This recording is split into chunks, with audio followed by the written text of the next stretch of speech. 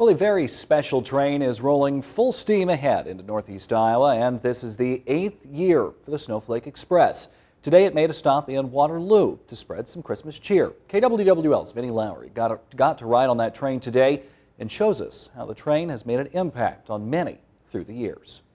We're immediately thinking of how can we give back, how can we try to help others. That's kind of how this whole train came to be. Passengers waiting to board the Snowflake Express. This Christmas train isn't going to the North Pole, but through the Cedar Valley. Kind of brings it back to the feeling of an old-time Christmas. The train is one of the main fundraisers for Magical Mix Kids, a nonprofit taking chronic and terminally ill children to Disney World.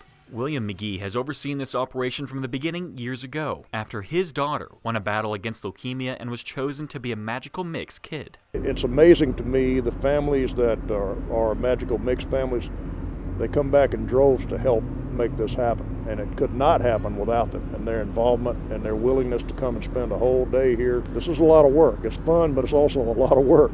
More than 100 volunteers help spread holiday cheer to this year's 5,000 passengers. Are you having fun? Did you talk to Santa? Some of the volunteers are even Magical Mix Kids giving back. So it really just gives them a chance to, get outside their home, do something fun even while they're sick. I like seeing the kids' reaction because they're like dancing and all that. We all yell, Santa's coming, and then he comes in, and then they're all like, oh my gosh, it's Santa! The train made its final trip for the season, and now it'll be stored until next year. Reporting in Waterloo, Vinnie Lowry, News 7 KWWL.